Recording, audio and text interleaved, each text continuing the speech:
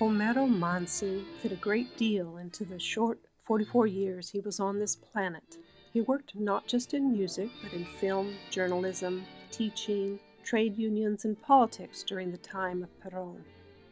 Like Tango, Manzi was born of a Rio de la Plata, his mother Uruguayan, his father Argentine, born in the far north, close to a railroad junction in the province of Santiago del Estero, while his father was eking out a living as a small farm owner. By the time he was 7, they'd moved to Buenos Aires, and he was attending school in the Pompeya district. Buenos Aires, at the turn of the century, was teeming with immigrants. Over 3 million foreigners had arrived in the port city between 1880 and 1910, settling into crowded tenements or conventillos which shared kitchen and patio spaces. They forged new ways in their new country, and the unique cultural phenomena of tango benefited from the fusion of Andalusian and Italian melodies, Cuban habaneras, and African candombes.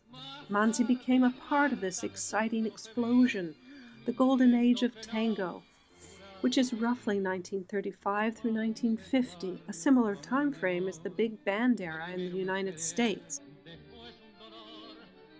Manzi wished to use film to help move from a colonial Argentina to a free Argentina.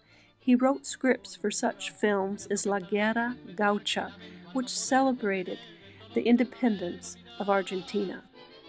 One of Manzi's favorite collaborators was Aníbal Troilo, whom he wrote the incomparable tango Sur with.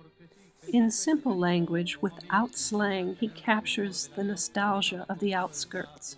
Milena is another blockbuster, describing a soulful female tango singer like no other. Manzi also contributed to the snappier rhythms, writing some of the world's most famous milongas. His early death in 1951 to cancer grieved the tango community greatly, and the government named a street corner after him. The streets he wrote about in his Tango Sur. There's also a nightclub there on the same corner.